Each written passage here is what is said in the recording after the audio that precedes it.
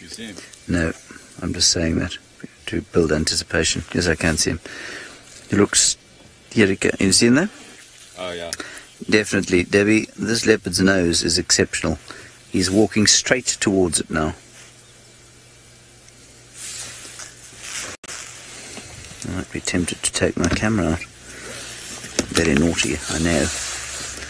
I'm going to do it anyway. I'm so rebellious.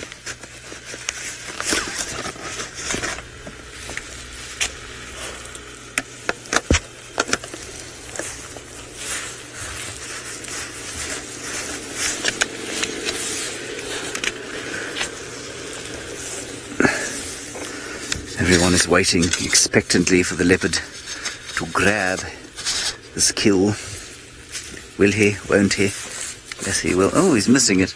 He's going off behind. This way. Oh, he's creating jeopardy and suspense. It's over here. Here, come on. It's just here. No, not there. Getting cold now. Getting colder, colder, colder, colder, colder. Maybe his nose isn't so good. Maybe he's just on a random... That's it, that's it. Look right. Look right. Just here. Warmer. No, colder again. Come on. See, I've got my camera out and everything. He's looking the other way now. I don't want to move the car because then all he'll smell is the bowels of Rusty. This way. Come on.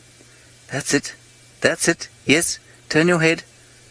Yeah. A bit more. That's it. A bit more. Bit more. Come on. No. Colder again. You're only 30 meters away. I'm sorry about this, everybody. Maybe we should just try and move. I can change the angle slightly. Alright, we're not going to move now. He can smell it, he just can't pick it up yet. And the reason he stopped is because the wind is now... That's very interesting. So the wind is coming from the direction he's looking. That's why he's looking into the wind and he can no longer smell it. So it's not to do with the cars. It's to do with the fact that he's no longer down upwind of the kill. I missed the name, but the thought that he has a cold is an interesting one. Mafuta, you think he might have a cold and therefore is not smelling properly. I think it's more a function of the wind. I don't think he's got a cold. That's hilarious.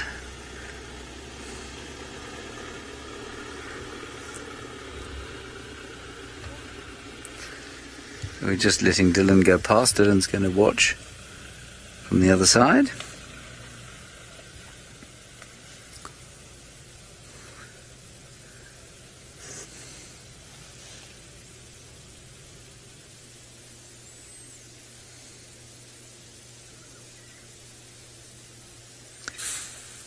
Now he's looking back towards the kill, sort of.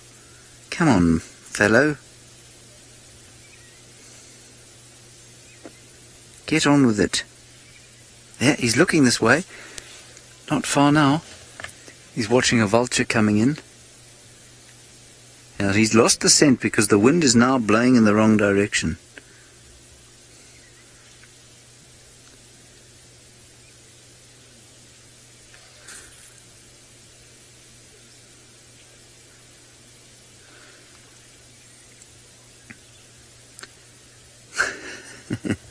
I'm very pleased we're able to spend this time here. Grace, no, for a leopard just about anything is edible. The most rotting, foul, rancid piece of meat that you wouldn't feed to your worst enemy, a leopard will eat very comfortably. It might make a slightly smelly poo-poo afterwards, but it won't have any deleterious effects. They have very powerful acidic digestion. So he just made the mistake of taking a wrong turn in the wind, and now he's got too far into the wind for him to smell it. If he sees it, of course, all he needs to do is take 3 steps forward and look right, and then he will see it. But unfortunately his English is very poor, and so he's unable to hear me say that. Well, Tweety Kid, yes, so close yet so far. Let's hope, for his sake. Come on, Tingana. You know this area. Where do you think that smell could have come from? Think carefully now. The wind has into your face and you no longer smell it. Now, if you think carefully, that must therefore mean that you've either walked past it or you're in line with it and therefore no longer smelling. That's it. You are listening to me now. It is correct. Just stand up now. Come on. Come on. No. Oh, no. Lovely, Laurie. I think hooking it to the back of the car and dragging him past it certainly would have the desired effect. I would do it, except for the fact, of course, that unfortunately Seb would be unable to film it because the camera doesn't film behind us. Otherwise it would be an excellent plan. I am, of course, joking. For those of you who are now utterly scandalized, I would never do that. He will find this eventually. Look, he's smelling. Yes. Yes, come on. Yes. Yes. Amber, I should draw him a map. That's a very good idea. I should walk up there and draw him a little map. Or just draw an arrow on the road with a picture of a dead bushbuck next to it.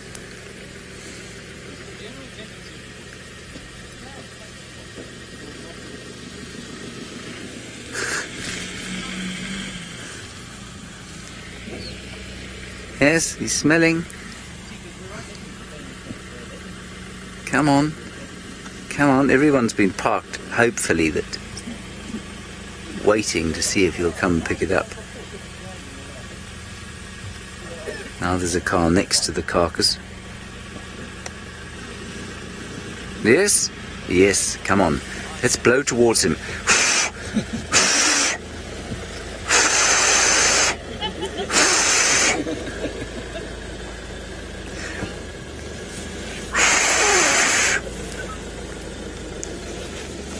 Okay, Sheldon's going to go past. So that's why Seb is just lifting the camera up so that we don't see his guests. And they haven't signed release forms, which means that if they were to be seen on television, they could probably sue us millions of dollars. It's not true. There's a vulture. He's now looking towards the vulture. Oh no, colder. He's going to get it now, watch. I have a feeling. I have a feeling that shortly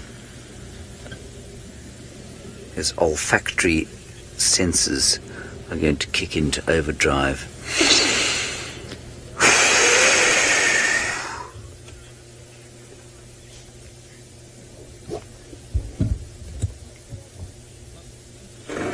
I need to quickly talk on the radio before all of these fellows come from the north. Stations, I am on the Eastern Channel, and Tingana has crossed south into Chitwa. Like I say, I'm not sure how much longer we're going to be allowed to be here. I must just call in on the radio.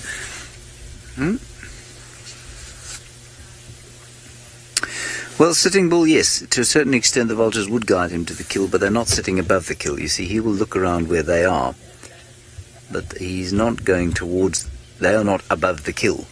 So he's looking at them thinking, what are you guys looking at? And while, you know, I have the greatest respect for the intelligence of a leopard, he's not, I doubt he's looking at their eyes thinking, you know, sort of trying to triangulate from there. He's picking something up on the wind. Oh, Oh, yes, you see he's getting the odd molecule of rotting bushbuck is reaching his nostrils, and then the wind blows it away.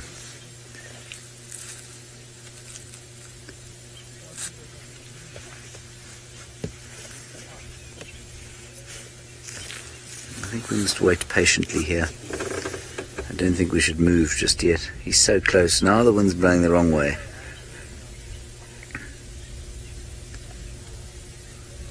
Now, Tingana, logically, if you can't smell it anymore,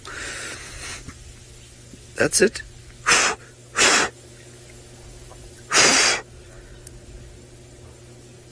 If you can't smell it anymore, it means you've gone past it.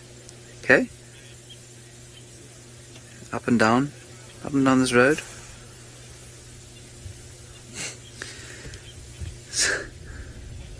Somebody is calling. Somebody's calling in fresh tracks of the leopard crossing in here to us, but we have him, which is very nice of them. Sorry, Kirsten, the Game Drive radio exploded in my ear again. Please, would you go again with that?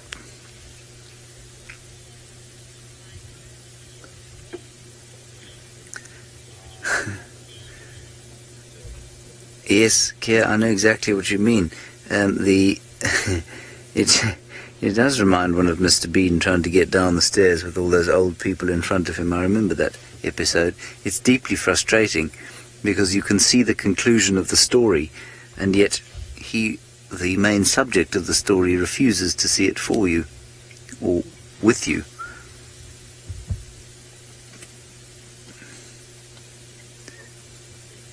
Ooh, okay, this is good. I'm going to wait here because what he's going to do, he keeps down this path. He's going to pick it up again. Come south. Yes. No. No.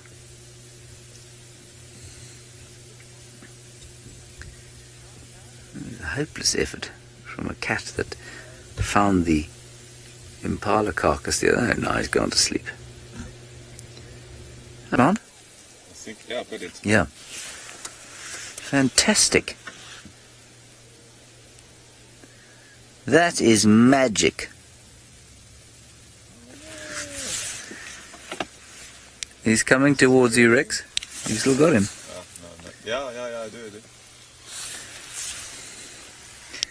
Yeah, he's right around the front. Can you see him? This is an amazing honey badger sighting, everybody. That's really fantastic.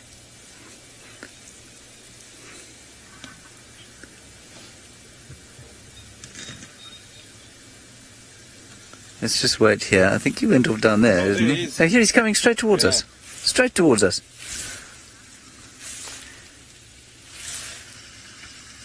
He's in full charge, says Kirsten. I wonder if I think I'll get a picture of him. Never had a picture of a honey badger before.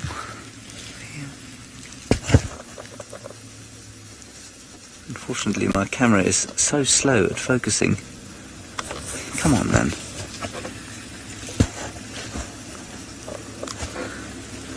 This is wonderful.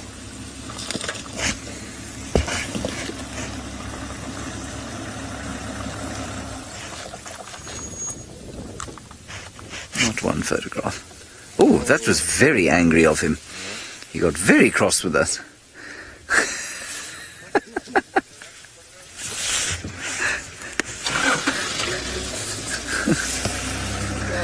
That was amazing. You still got him?